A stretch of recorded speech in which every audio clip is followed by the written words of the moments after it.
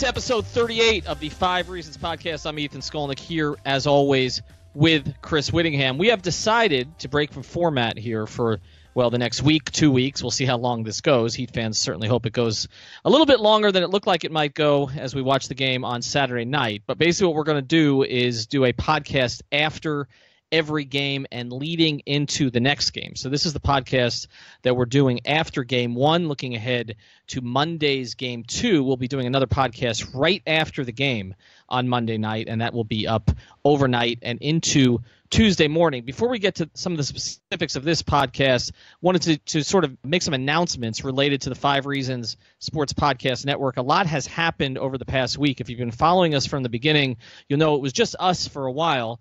Then we added the 3 yards per carry podcast that focuses on the Dolphins. We'll be ramping that up as the Dolphins head into the draft here at the end of April. Then we added the Ballscast podcast. That one's with Chris Joseph, Adam Smoot, and Kevin Mayer. You can find that one now on iTunes. You would prefer you call him Slim. That's right. I'm sorry. I'm not supposed to call him Kevin. Well, we call him Slim, but he's not so slim anymore, so it's sometimes easy to forget. Easy hotshot.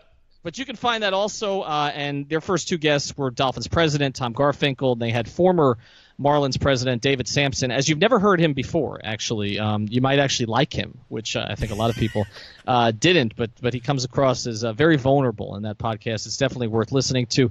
But then this week, additionally, we added the Miami Heat Beat podcast. You may be familiar with them. They've been going now for the past 5 years, actually, but they have joined the 5 Reasons Sports Podcast Network. They have a collection of very smart people and very engaged fans. You find them all over Heat Twitter on Heat game nights, and they are now part of our network. So be looking for additional things from them in terms of, not just their podcast, but also check out their website at heatbeatmiami.com. They'll be posting a lot of content there. And one final thing here, Chris, we're going to have 3 chats this week on our Twitter account at 5 Reasons Sports. That's at number 5 Reasons Sports. We'll be having Ask Slim. That's from Ballscast Monday at 12. If you missed that one, be sure to catch the Dolphins ones, 2 3 yards chats this week. One with Simon Clancy at 6 p.m. on Tuesday, and one with Chris Kaufman, Ask CK, the second edition of that one, at noon on Wednesday. All right, now that we've sort of disposed of all the 5 Reasons Sports Podcast Network news, let's talk about the Heat. I put it off as long as I could, Chris, because it was pretty ugly. In Game 1, a 130-103 loss. It started reasonably well, with the exception of the fact that the Heat seemed to be playing at the Sixers' pace. So the Heat scored 60 points in the first half, but I was never quite comfortable with the style that they were playing in this game, and particularly with the way that 4 of their starters played in the game, and whether it was sustainable for them to be able to hang with Philadelphia the way that those 4 guys were playing. And let's start here, Chris, with number 1. You talked up the way that the Sixers had played during their 16-game winning streak. Half of those wins without Joel Embiid. They were without Joel Embiid in Game 1. You talked it up. We then went on the Miami Heat Beat podcast, and they slapped you down for that because they said, well, they didn't beat anybody. The Sixers didn't beat anybody during that streak, right? They beat, 3 playoff teams in 16 games. And they beat a lot of the Tankapalooza teams as well. Correct. So you started to – we talked about it a little bit after you went on their pod, and I wouldn't say you were completely turned here from your Sixers in 5 prediction, but you had a little bit more hesitation about the quality of the way that the Sixers were playing down the stretch of the season. And maybe it was sort of a little bit overrated. After seeing them last night and what they did against the Heat in Game 1, how do you feel now? I just think that, and actually, in some respects, I really credit both teams for the quality of the basketball. I think, before the game really got out of hand in the fourth quarter, I thought both teams, from an offensive point of view, there were times, much more than the Sixers, that the Heat got bogged down. But Hubie Brown was mentioning in commentary how he kind of mentioned a few things over and over again. And one of them was how many baskets by either team were assisted. So it was kind of early in the second, and he went, the Heat have made 14 shots, and 13 of them were assisted. The Sixers have made 15, and 14 of them were assisted. So it's just, for me, the movement and the off-ball stuff, and I think some of the underestimation comes from not having seen these guys perform in the playoffs before and not really knowing what these guys do. I think maybe you look at Dario Saric and you don't know what he does, but incredible three-point shooter, and all night long, the thing that, and we're going to get into the Whiteside thing in a moment, but the thing that really, for me, ended him and really rendered him useless in the game was the off-ball movement. That is what Philadelphia does so well, and that's what Hubie Brown kept picking out over and over again. That off-ball movement. There was a three towards the end of the third quarter, might have been early fourth, when J.J. Redick comes off a pin down, and the pin down doesn't come sort of near the spot where he took the shot. It comes on the weak side, down on the block, where I forget who the screener was, takes out Wayne Ellington, and he's 25 feet away from J.J. Redick without even the slightest chance to get in the direction of J.J. Redick. So for me, it was the movement and the shot making that they have teamed together with Ben Simmons, who what he did to Kelly Olynyk was just insane. The crossover and then throwing down the dunk. And then he had the moment where he pulled the Kelly Olynyk. Kelly Olynyk's move all year long has been fake the handoff, drive to the basket, and finish. And while I don't think he got on the first time, I think he tipped in his miss. But I just think you see the quality of their offense, the quality of their movement. They are really well coached. They are extraordinarily well coached, and we talk about their decision to keep Brett Brown through all of the losing. This is why, because you could see this under the surface, that even those Sixers teams that didn't have any talent, or at least any developed talent, and I kept criticizing them for not adding any veterans all those years to at least show the young guys the way a little bit, but even those teams were extraordinarily well schooled. The other thing that we've talked about a lot was the two additions that they made during the season, and it's safe to say, and I said this before Game 1, they won the in-season acquisition game this year.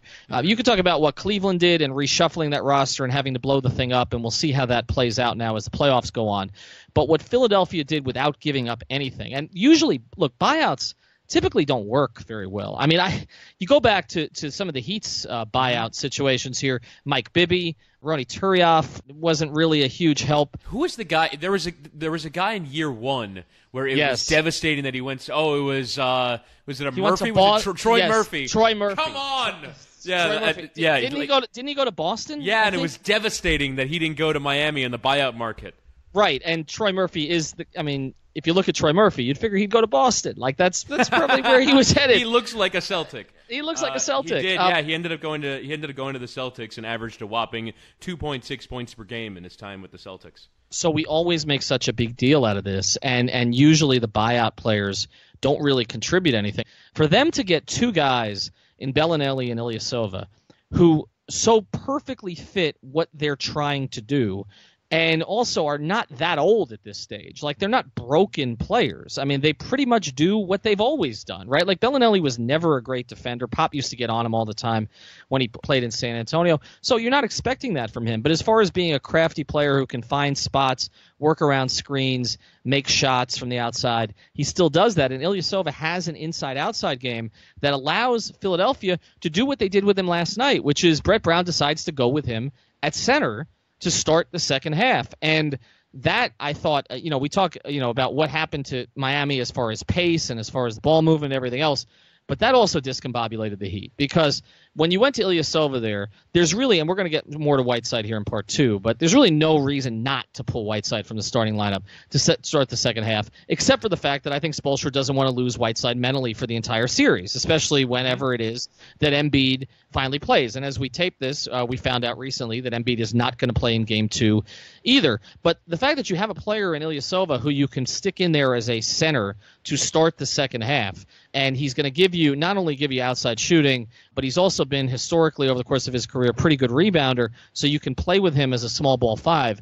That's just a huge addition for this team. And so they always have three shooters on the floor. Yeah. With Redick, with Covington, with Saric, with Ilyasova, and with Bellinelli. That's five guys who are plus three-point shooters. And you go back to the really good Heat teams, and at most they had maybe four? Right? Mm-hmm. I mean, and we always talked about how many they had, but if you had, say, Mike Miller available with Battier, with Allen, and maybe when Chalmers was on, that you had maybe four of those guys that you could spread the floor with. And obviously Bosch developed that part of his game, so maybe you even had a fifth guy. LeBron got to a respectable point with it, too.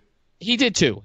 But what I'm talking about is having those guys around a player like LeBron, around a player like Simmons, yep, who is a creator, and always having at least three of those guys on the floor. And when you look at Simmons' assists last night, a couple were spectacular, but a lot of them were easy, yeah, right? And he ended up with 14.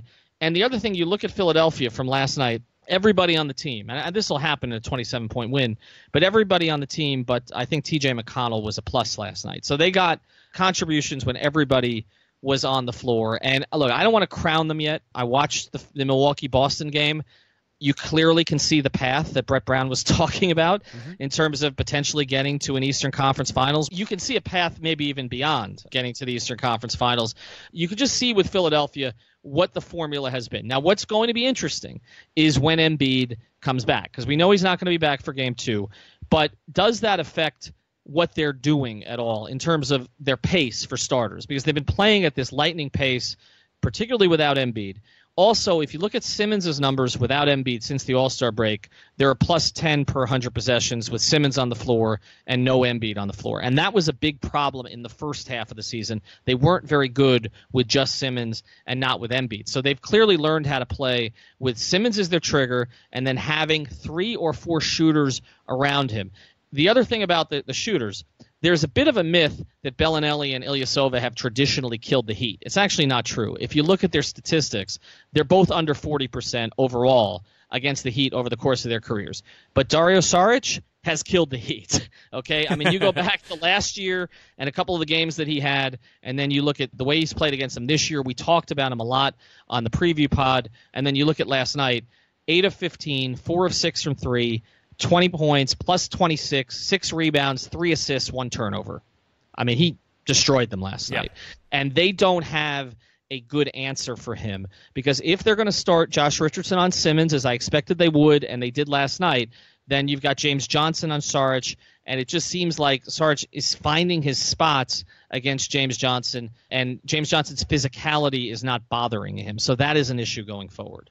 Yeah, and by the way, I checked. The Sixers this year were about 3 possessions slower in terms of pace when Embiid was on the floor. So I don't think it'll make that big of a difference. The number that they actually played at, which is 100.37, was about the number that last night was played at. So I don't think the pace makes that much of a difference. To me, and this is going to sound crazy because I think Embiid is a top 10, top 15 caliber player and is a vital part of what the Sixers do. And I think you saw, particularly when the Heat go for 60 in the first half, they missed him at times from a defensive point of view. But to me, the thing that it allows you to do, him not playing, is put that pressure on Miami to figure out a way to get Whiteside on the floor, because really the only time you can do it is when Amir Johnson is on the floor, which is why Brett Brown comes out of the halftime interval and says, we're going to throw Ilyasova at center, and we're going to put you guys under pressure. And the thing that Whiteside just can't do, and to be fair to him, there aren't a ton of centers who can, is make them pay, right? Whether it's in the post, whether it's on offensive rebounds, whatever the case may be,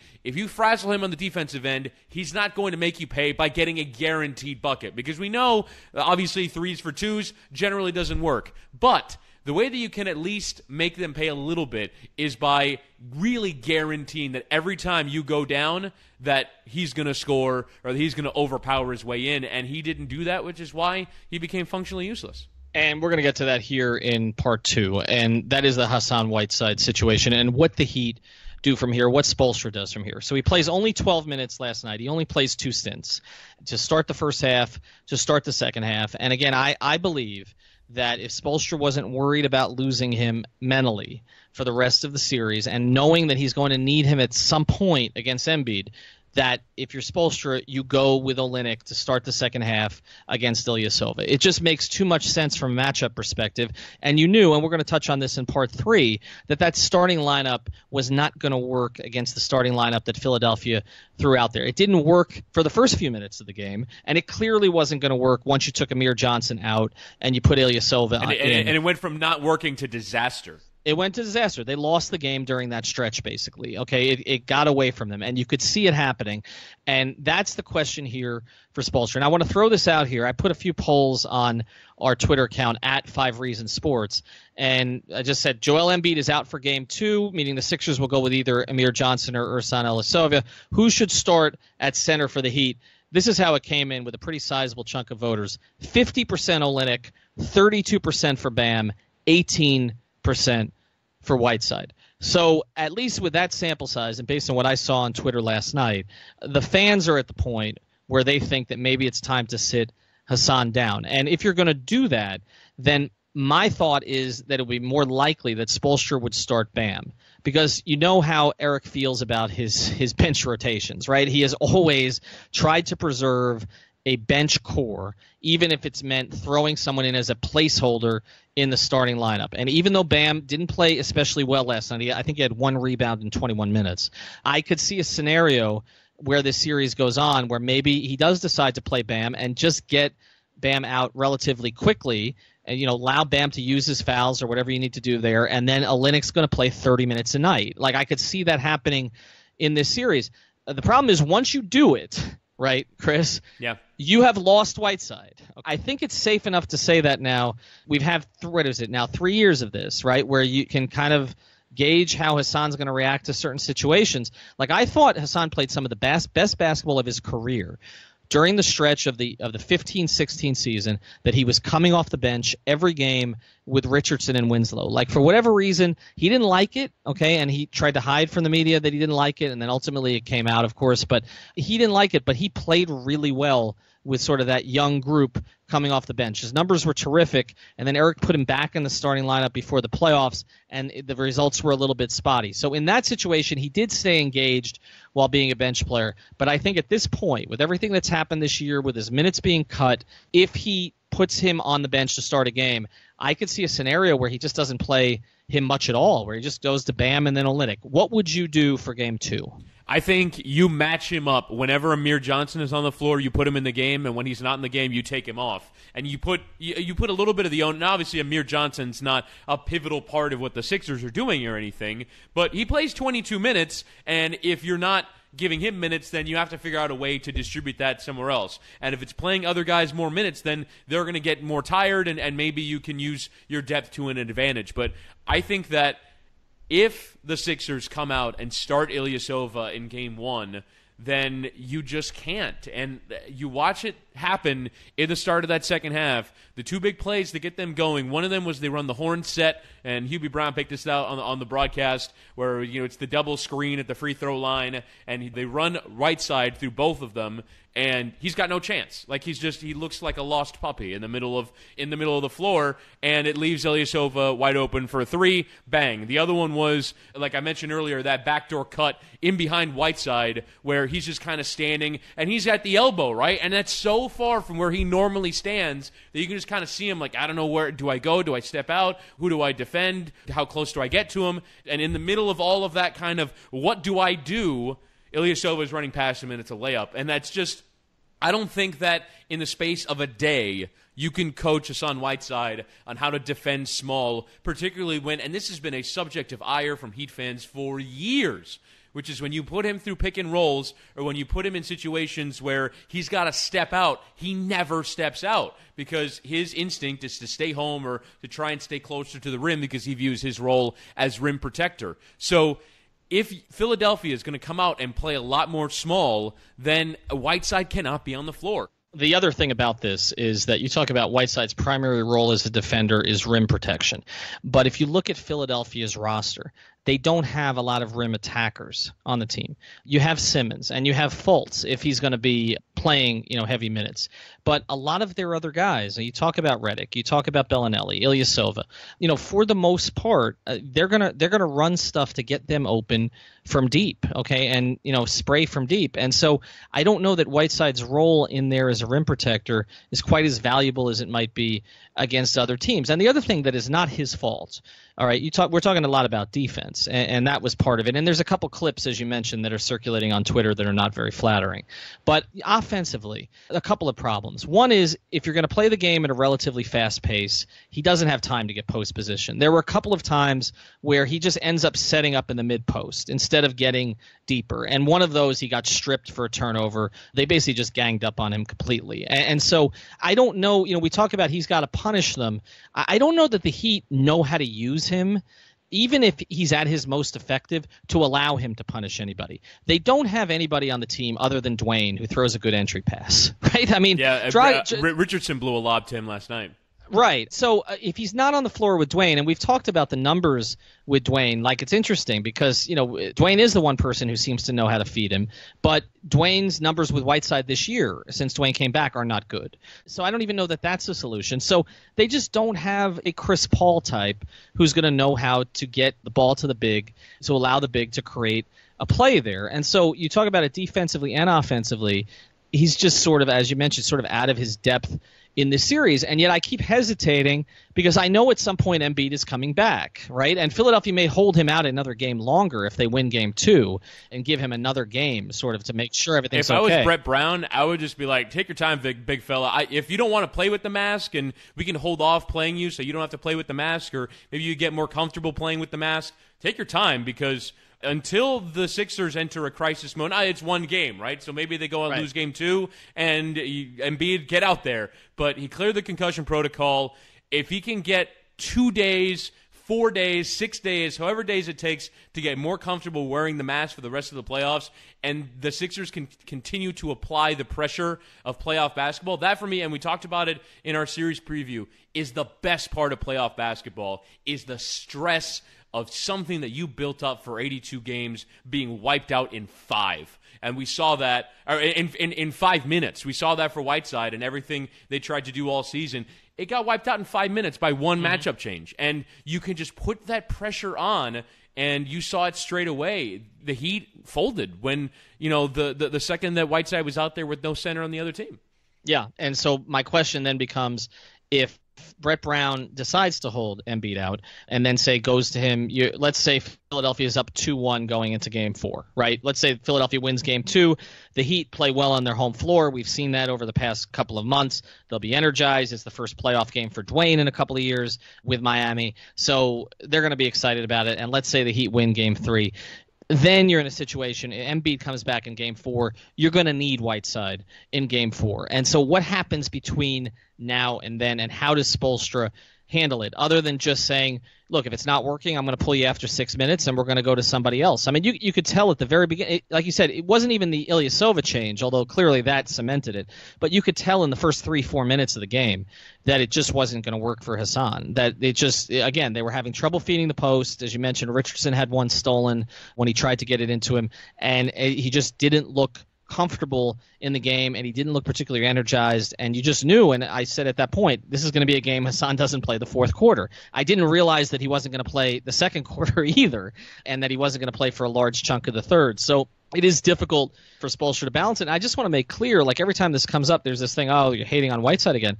I think there are things that Hassan does very effectively when he's into it. I just don't know in this series, if Embiid is not playing, as you say, I just don't know what the role is for him. All right, let's get to part 3 here of the podcast, because it wasn't just Hassan. And we're going to touch on Dragic here a little bit later, but I wanted to get to the rest of the starting lineup, because if you look at the starting lineup that Spoelstra went with last night, it just hasn't been an especially effective group. This group of Dragic, Tyler Johnson, Josh Richardson, James Johnson, and Whiteside. And the only guy who played reasonably well last night, and it was really only in the first half, was James Johnson. The other 4 guys all struggled, gave you nothing offensively. Now, Josh Richardson at least was chasing Ben Simmons around and had some good moments there. But this group for the season was a minus. Okay, not a huge minus, but they were a minus in terms of what they did together as a group. And both times last night, the first time they allowed Philadelphia to get off to a good start, and then the bench came in, Olynyk came in and changed the dynamic, and the Heat went in the lead. And then in the second half, they got off to a terrible start and made it impossible for the bench to do anything. They're not going to pull Dragic out of the starting lineup, which is why I'm waiting for him to part 4, because they don't have another option, right?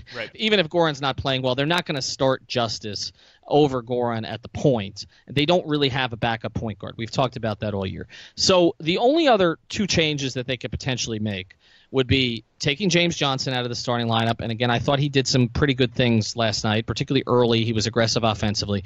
The other option is to pull Tyler Johnson out of the starting lineup. And when we had Ira on the pod, he talked about one of the most confounding things of this season, Chris, is that Tyler Johnson, just put the contract aside here for a second and the fact that he's going to make $19 million a year next year.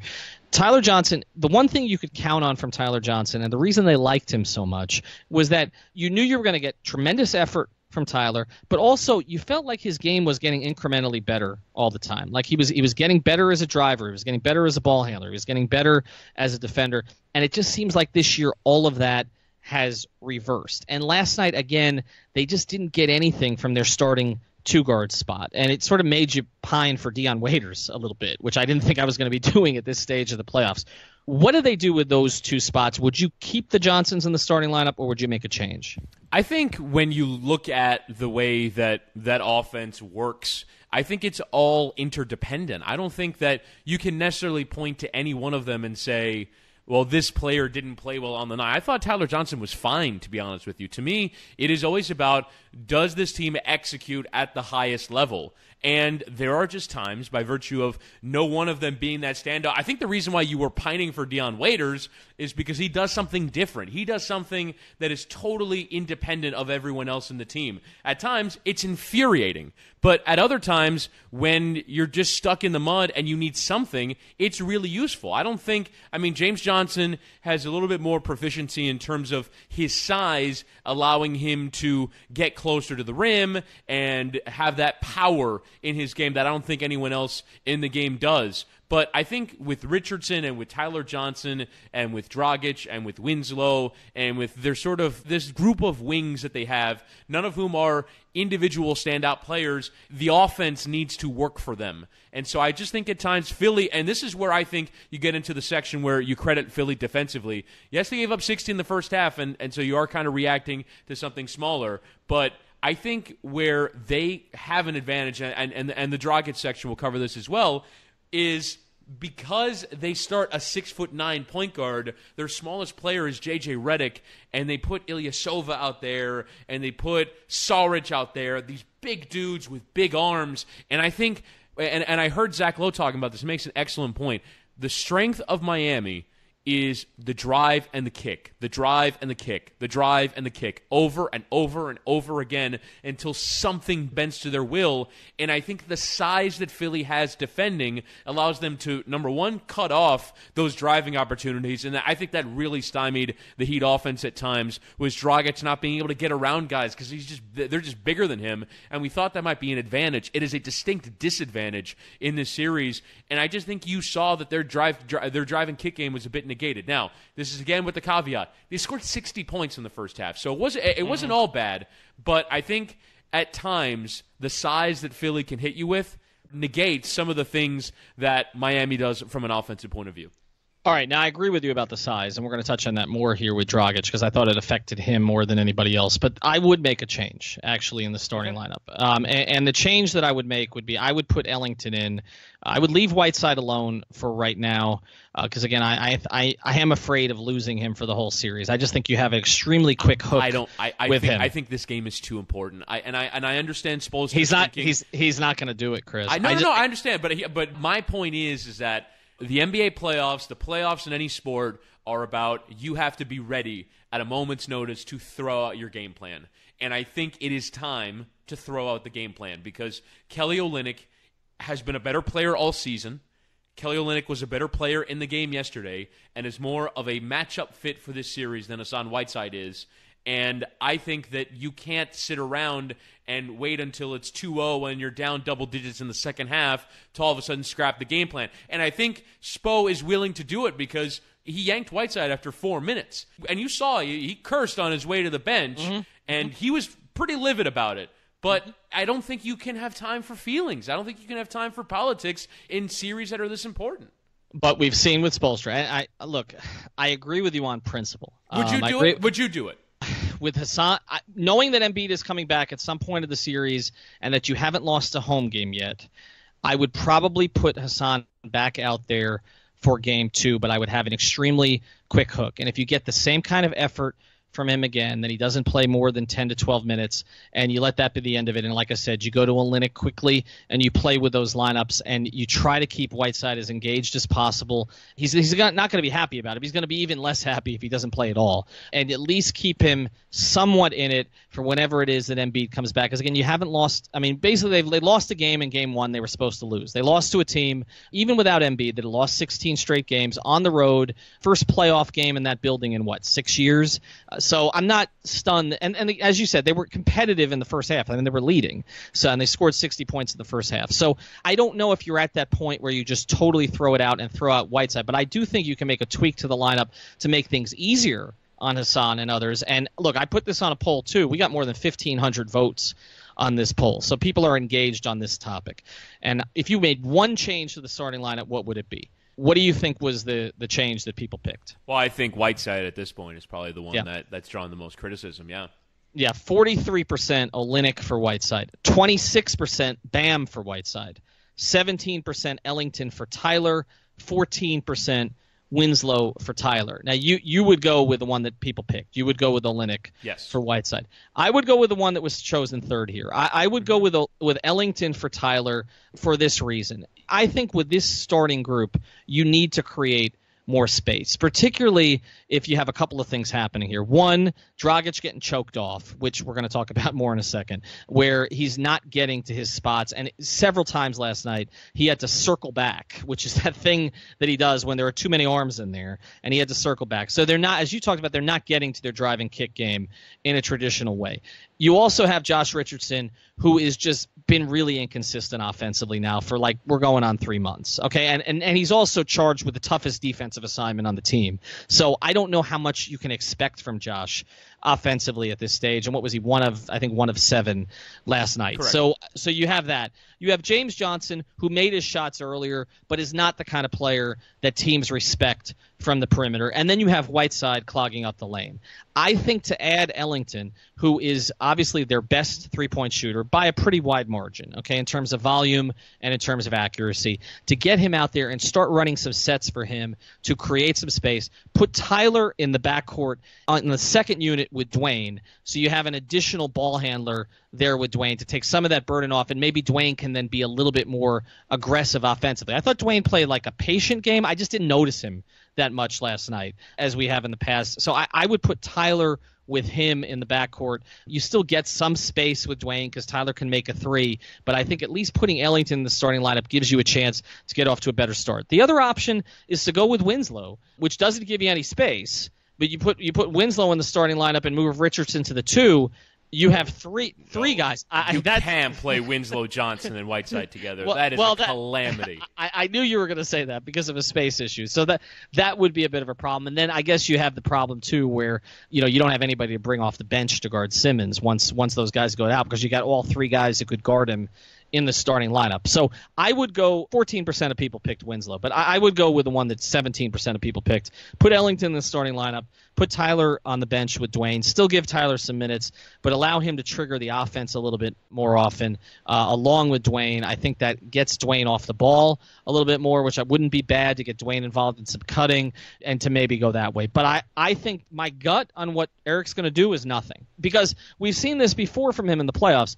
It typically takes a couple games before he decides to make a decision like that. Like, if you go back to when Bosh got hurt and he was filtering through Dexter Pittman and Ronny Turioff and all those guys, I mean, that was by necessity because he didn't have Bosh and they didn't have anything that worked. And then he decided, I'll put Shane at the 4 and see how that works. And then that led to Bosh at the 5 and Shane at the 4. But we also saw in the biggest mistake that Eric ever made in his coaching career, in my opinion, in the playoffs, was the decision not to go to Chalmers in the 2011 finals after Barea was put in the starting lineup by Carlisle. And I think it took, 3 games for Eric to go It wasn't until Game 6, was it? Right. Well, Barea was put in the starting lineup, I think, in Game 3, if I recall correctly. So he waited until the very end of that series, and he kept the corpse of Mike Bibby out there against him. And Chalmers had a big Game 6. It wasn't enough, but it kind of made you think, okay, what if they had done this a little bit earlier? So my gut here, Chris, is he's going to stay with what he has for now. I'm just a bit disappointed that we're losing Mike Bibby for our Heat Stories podcast. He's going to listen to this and know that you called him a corpse. He's in the big 3 now, so we'll see which of us is right on that. Mm-hmm. But you think he should start Olynyk? Yes. Before we move on to part 4, will he start Olynyk? No. I think that's been Spo's MO, and I think it's why, as much as every NBA pundit ever has said that Eric Spoelstra is one of the best coaches in the league, there are coaches that get frustrated with him because fans scream at their television or vote on Twitter polls and say, "Hey, we want Olynyk starting over Whiteside," and Spoelstra's like, oh, "Hang on a minute, I'm not throwing everything away that happened over this last representative sample. I'm not changing, particularly as much as he talks about identity. I'm not changing identity for one game, after one performance, after one half of that." That's really what it was. It was a half, It was a quarter and a half of basketball that went wrong. Yeah, I think I think again he's worried about losing Whiteside. All right, let's get to number 4 here. We talked about him a little bit in the previous 2 parts, so we won't labor too long. But Goran Dragic, look, I know there are Whiteside fans, particularly on social media, who get very irritated when Whiteside gets all the heat when someone like Dragic doesn't play well and nobody talks about it. So we are going to talk about it. I mean, Goran was not good last night at all. And there are 2 potential theories for this, one of which they can't help and one of which they might be able to help. The one they can help is he didn't look very explosive at all. So I don't know, and I'm, again, not making excuses, but he did sit out the season finale with the knee issue, and I wonder if maybe that was bothering him a little bit last night. If that's the case, maybe a couple days of rest or a day of rest will help that a little bit. He didn't play, I'll look at it now, but I don't think he played huge minutes last night. What did he end up with? 31 minutes. So he didn't play. It was the most minutes of anybody, tied with Olynyk and Winslow, but he didn't play huge minutes. But he didn't really give them anything. He was 4 of 14 from the field. He did make 3 threes, although I can't remember them now as we speak. He had 4 assists, 4 turnovers, was a minus 15. But bigger than the numbers, Chris, and this is the second issue that I don't know how they solve this. He just looks really uncomfortable when guarded by Robert Covington. Yep. And it's clear that Philadelphia is going to employ that strategy for the length of this series. And they can do that. You talk about this. They can do that because they have a 6'10" point guard. And so when you have that – Who's going to play against the other team's power forward? Correct. So that means you can take a wing and put the wing against the opposing team's point guard, and particularly when there's a wing like Covington, who is close to an elite defender. If he's not that, he's certainly close to it, and is always among the league leaders in deflections. We talk about steals, but his deflection numbers are always absolutely off the charts because he gets his hands in all the passing lanes. He makes it very uncomfortable for you, even if you drive, to be able to sort of get any lift and get to the basket. We know that Dragic can finish against 2 or 3 defenders, but it's a different story when he's hounded for the length of his drive by a guy with the wingspan and the instincts of Covington. And I just don't know exactly, Chris, how they free Goran in this situation. Now, again, putting Ellington in the starting lineup, which I suggested, doesn't necessarily free Goran because that's not adding another ball handler. Like, Ellington is not even as good a ball handler as Tyler Johnson is. So it doesn't necessarily help in that regard. I was thinking maybe it might help just to sort of clear some bodies out of the lane a little bit if you've got Ellington lurking out there on one of the wings, or they're running Ellington through some actions to at least bounce some of the bodies into each other to allow Dragic to get a little bit of space. So I might make the change to help that way, but otherwise I just don't know, with the way that the Philadelphia roster is constructed, what you do to get Goran some easy looks, because I just don't know that he's going to get a lot of them going up against Covington. Yeah, again, I think if you can maybe try some cross-matching where you have him on the floor when someone like T.J. McConnell is on, although T.J. McConnell didn't play a ton. But, yeah, the Covington thing is hard, man, because there was one play where Dragic beat him, right? He got past him. He got to the rim. He sort of did the wraparound, and Covington, because he's so long and so athletic, got there. He hung in the air for 4 seconds, extended his long arm out, and blocked his shot. And what you said was so bang on, the lack of explosiveness. And I just wonder, Goran Dragic is in his 30s now, and even understanding that he doesn't have a ton of miles on him in terms of what your average high-quality NBA 31-year-old would have. Let's sort of say he did play in the European Championships in the summer, and he's played a ton of games, and the entire time he's been here, it's always, I'm a little bit injured, I'm a little bit, he's just someone who always has a little bit of something bothering him, and I just think that Goran Goran Dragic now at his age, when he's not sort of at full peak fitness, he's going to have off nights, and he's going to look like a player who can't turn the corner, who can't get around guys, and it's only made worse when he's going against bigger, faster, stronger. And that's what he came up against last night. And Robert Covington, from a defensive point of view, I will say, though, because Robert Covington is their best perimeter defensive player, I would say by a pretty wide margin. I mean, he got Defensive Player of the Year consideration from what I was hearing from a few of the pundits that released their ballots. So this is a high-quality wing defender. And what it does say is that Brett Brown viewed Goran Dragic driving to the rim, getting around defenders as the most important piece of that Heat offense. Even, obviously, there's the other tactic in trying to, put off Whiteside or have him uncomfortable going against Smalls. That was another tactic. But it seems pretty clear, like Philly's scouting report was, stop Dragic, stop his supply towards the rim, and you saw it work in this game. And I don't know how it changes unless they get better play from Josh Richardson, too. Because, look, Josh can handle a little bit. They can initiate offense with Josh. He's going to see a lot of Ben Simmons, who's a pretty good defender in his own right. But you're right. They're going to leave Covington on Dragic. There's no reason to make a change. There's no adjustment, I think, that Eric can make that would force Covington off of Dragic. I was looking at some of the lineup combinations. I just don't see it. Because you're right. There's just no one else on the Heat roster that Brett Brown fears enough that he would say, okay, we're going to pull Covington off of Dragic and go get that guy. Now, maybe if Dwayne's having one of those nights, right, like one of those throwback nights, that they look at that a little bit, but really there's no one else. And that's why if you're Josh Richardson, and look, Josh last night in game 1 of 7 from the field, 0 of 4 from 3. He was a team worst. We talk about Whiteside, right? We talk about Dragic. Richardson was a minus 30 in 27 minutes. I mean, nobody else on the team was worse than minus 16. So, again, I don't want to pin everything on Josh either, because Josh has the toughest defensive assignment, and that's where most of his focus is probably going to go in this series. But he's also a relatively skilled offensive player. They need to get more than 7 shots. They need to get more productivity from him.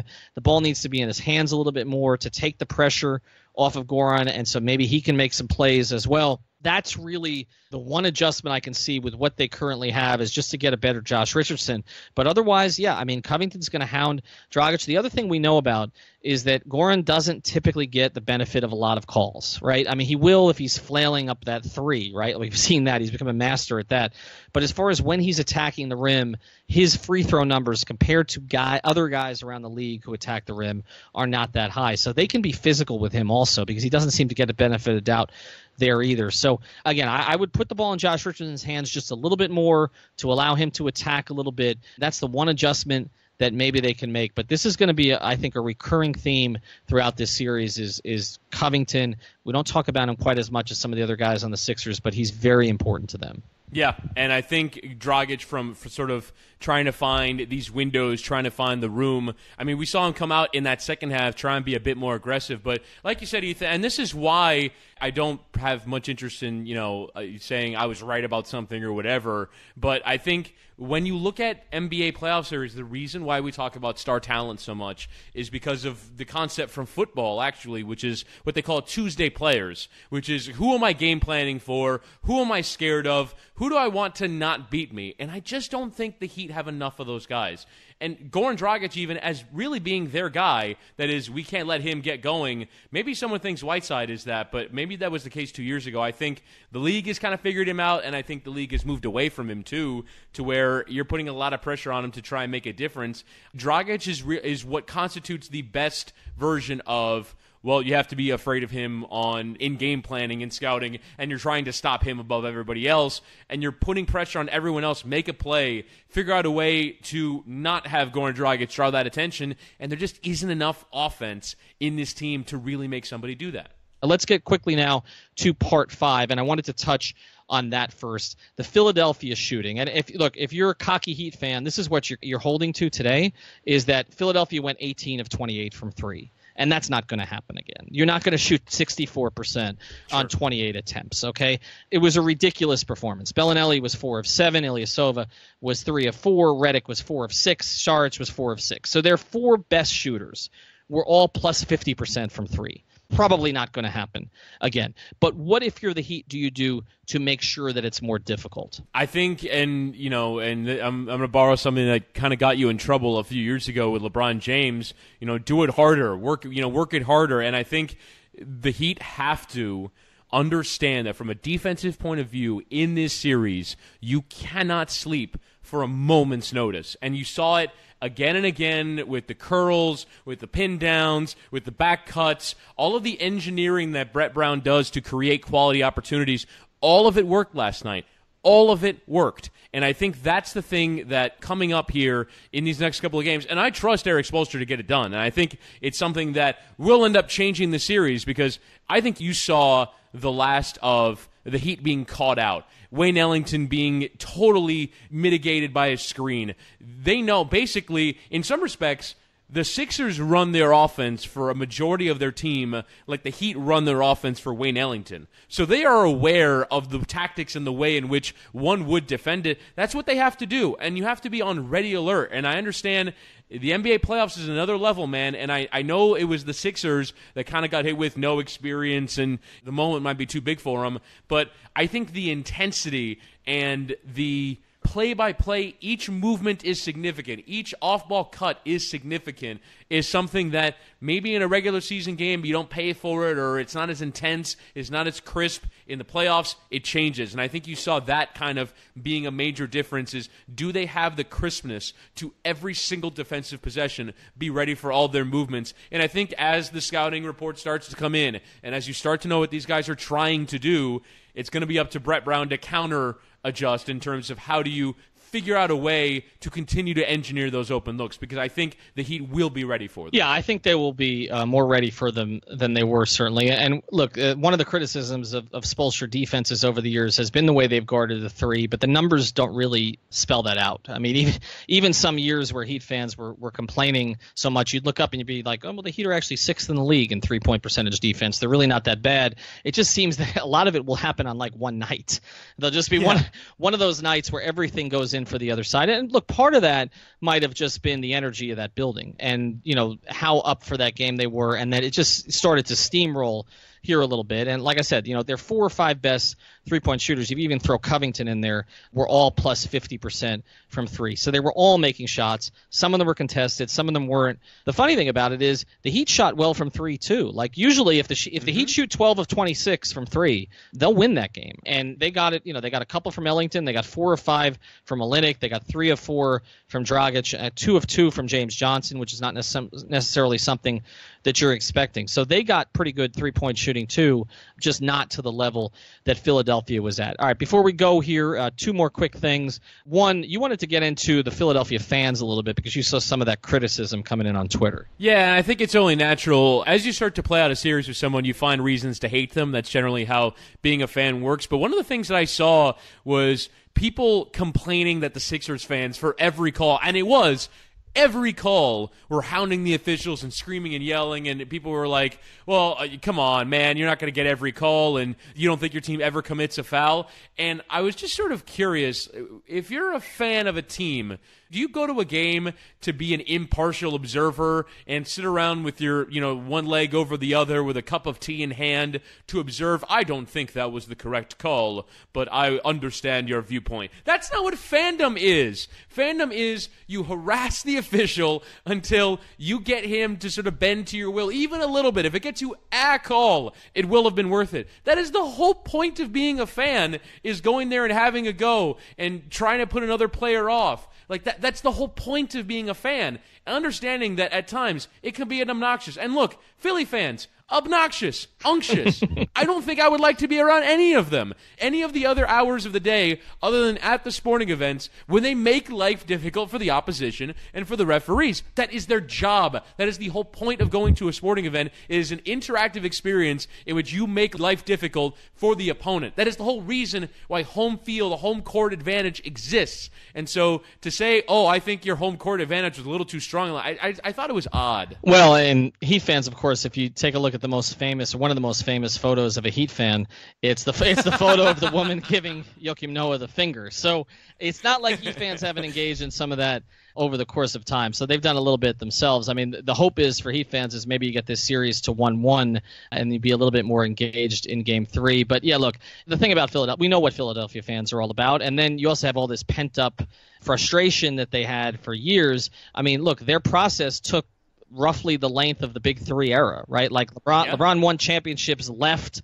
came back to play the Heat 3 times, and Philadelphia was still going through its process. So it's understandable that they would be into it in that way, and we know that in the playoffs that things get exaggerated a little bit. All right, let's get to the final part of this, a Game 2 prediction. You had the Sixers in 5. I'm assuming you're going to stick with them in Game 2? I think so, yeah. I think, particularly with Embiid out, it's going to sound ridiculous, but I kind of like the Sixers right now without Embiid more than I like them with them. But I think it'll be closer just because of what I mentioned. I think there's pretty obvious defensive adjustments to make, or not even adjustments, because, I mean, obviously the coverages are pretty obvious in terms of what the Sixers are trying to do, but try and negate some of that off-ball movement that is going to end up coming in terms of, Saric and Ilyasova and all these guys coming off screens. Those looks are too open, and I don't think Eric Spoelstra is going to stand for it. I think they'll be ready for it more in the second game from a defensive point of view. All right, my prediction is Spoelstra stays with the same starting lineup.